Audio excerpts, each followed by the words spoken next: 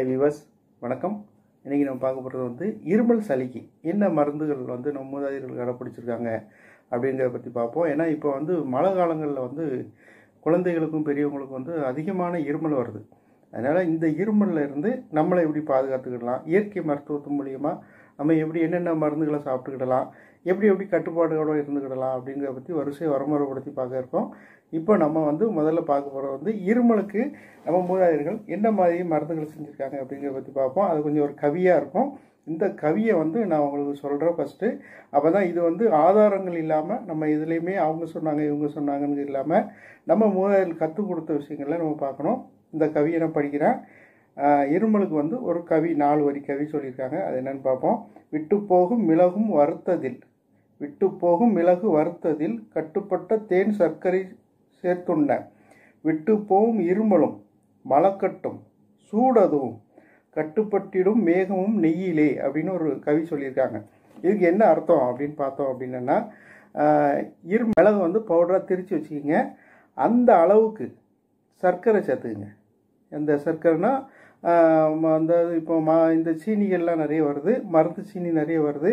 அது போக என்னென்னா இயற்கையான சீனி வகைகள் நிறைய வருது. அது சம அளவு சேர்த்துக்குங்க. சேர்த்து ஒரு திரிகாடி பிரமாணம் அவங்கவுங்க விரல் அளவுக்கு எடுத்து தேனில் கலந்து சாப்பிட சொல்லியிருக்காங்க. சரி, இப்படி சாப்பிட்டா என்ன செய்யும் அப்படின்னு கேட்டிங்கன்னா, இருமல் வந்து உடனே கண்ட்ரோல் ஆகும். உடனேனா நீங்கள் வந்து கொஞ்சம் டயட்டை வந்து கண்ட்ரோல் பண்ணணும். இனிப்பான பதார்த்தங்களை நீங்கள் வந்து அவாய்ட் பண்ணுங்கள். அது வந்து சாக்லேட் வகைகள் சாப்பிடக்கூடாது. அது போக என்னன்னு கேட்டிங்கன்னா, இந்த ரொம்ப சுகரான ஐட்டங்கள், இனிப்பான பதார்த்தங்களை கொஞ்சம் அவாய்ட் பண்ணுங்கள். மருந்து சீனிங்கிறது வேறு, நம்ம இப்போ யூஸ் பண்ணுற வெள்ளை சீனி வேறு. அதனால் இந்த மருந்து சீனி தான் நம்ம சேர்த்துக்கிடணும். தேனில் கலந்து சாப்பிடுங்க. தேனில் கலந்து சாப்பிட்டிங்கன்னா இருமல் சரியாயிருங்காங்க. மலக்கட்டு இருந்தால் சரியாயிருங்காங்க. மேக நோய் உள்ளவங்களுக்கு இதை வந்து நெய்யில் சாப்பிட சொல்கிறாங்க. அது போக என்னென்னா சூடும் சரியாயிரும், பாடி ஹீட்டும் சரியாயிரும் அப்படிங்காங்க. முக்கியமாக இது வந்து இருமலுக்கு உண்டான ஒரு முக்கியமான கவியாக இருக்குது. அதனால் இதை வந்து பயன்படுத்தி பாருங்கள். அடுத்தது பார்ப்போம். அடுத்ததுல நம்ம பார்க்க போகிறது இதோட முக்கியமான ஒரு விஷயம் என்னன்னு கேட்டிங்கன்னா, சளி வந்து மொத்தம் வந்து ஸ்லேத்மம் அப்படின்னு சொல்லுவாங்க. இந்த சளி வந்து மொத்தமே 96 வகை தான் இருக்குது. அந்த 96 வகைக்கும் ஒரே மருந்து சொல்லியிருக்காங்க. அந்த கவியை இப்போ பார்ப்போம். ஸ்லேட்பணம் 96 இருக்கும்.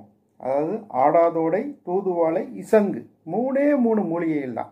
ஆடாதோடை, தூதுவாழை, இசங்கு தான். தேடாதே எடு சமன் எடுத்து பிட்டவியல் செய். பிட்டவியல்னால் இதை வந்து ஆடாதோடையும் தூதுவாழையும் இசங்குன்னு ஒரு செடி இருக்குங்க. இந்த 3ஐயும் வந்து நம்ம ஒன்றா சேர்த்து சம அளவு சேர்த்து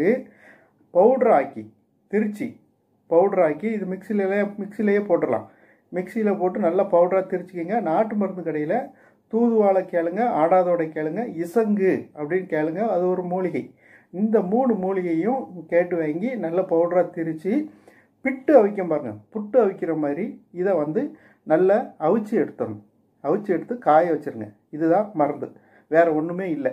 இந்த மருந்துக்கு நம்ம வந்து இப்போ வந்து திரிகாடி பிரமாணம் எடுத்து அதுக்கு 1 காடி பிரமாணம் அதாவது திப்பிலியை வந்து வருங்க. திப்பிலி கொஞ்சம் சேர்க்க சொல்லியிருக்காங்க. திப்பிலியை கொஞ்சம் வறுத்து அதை தனியாக பவுடர் பண்ணி வச்சுக்கிங்க. அதையும் ஒன்றா சேர்க்காதீங்க. இந்த 3 மருந்து தனியாக இருக்கணும். திப்பிலியை வறுத்த பவுடர் பண்ணி வச்சுருக்கணும், அது தனியாக இருக்கணும். இதில் 3 விரல் அளவு திரிகாடி பிரமாணம் எடுத்தோம் அப்படின்னா அதில் 1 சிட்டியை 1 காடி பிரமாணம் எடுத்து 2ஐயும் ஒன்றா மிக்ஸ் பண்ணி சாப்பிட சொல்லியிருக்காங்க. இப்படி சாப்பிட்டோம் அப்படின்னா உடம்புல இருக்கிற எல்லா ஸ்லேத்மமும் சளியும் சரியாயிரும் அப்படிங்காங்க. ஆங்கில மருத்துவத்தில் 3 நாளைக்கு மருந்து போடுங்க கேட்கும், 6 நாளைக்கு போடுங்க கேட்கும். எம்ஜிஆர் கூட்டிகிட்டே போவாங்க. ஒரு லிமிட்டுக்கு மேலே போயிடுச்சு அப்படின்னா சளிக்கு மருந்து வேலை செய்யாது. அதனால் இந்த மாதிரி ஸ்லேத்மா நோய்கள் உள்ளவங்க, சளி, இருமல், காச நோய், டிபி, ஆஸ்துமா, அதாவது காச நோய்ங்க டிபி, இந்த மாதிரி நோய்கள் உள்ளவங்க இந்த ஸ்லேத்ம சூரணம் இதை வந்து 96 வகையான ஸ்லேத்மத்தையும் சரி பண்ணக்கூடியது ஆடாதோட, தூதுவாழை, இசங்கு 3 தான்.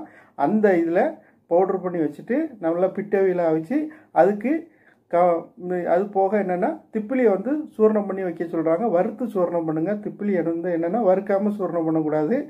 இதை வந்து மூலிகையை நீங்கள் பிட்டவையில் தான் வைக்கணும். ஆனால் திப்பிலியை வந்து நீங்கள் என்ன பண்ணுங்கள், வறுத்துருங்க. வறுத்து பவுடர் பண்ணி வச்சுக்கிட்டு அதில் ஒரு சிட்டிக்கு எடுங்க. இதில் திரிகாடி பிரம்மணம் எடுத்து ஒன்றா கலந்து சாப்பிடுங்க. தேனில் சாப்பிடலாம், வெந்நில கொதிக்க வச்சு சாப்பிடலாம். அப்படி இல்லை அப்படின்னா இதை வந்து சாதாரணமாக நீங்கள் வந்து டீ தூள் அவிக்கிற மாதிரி அவிச்சு வடிகட்டி சாப்பிடுங்க. கஷாயமாக வச்சு சாப்பிடுங்க. இதெல்லாம் வந்து மிகப்பெரிய மாமருந்து. ஆதாரபூர்வமான உள்ள விஷயங்கள் இதில் இருக்குது. அதனால் இது பயன்படுத்தி பாருங்கள், நன்மை உண்டாகும். நன்றி, வணக்கம்.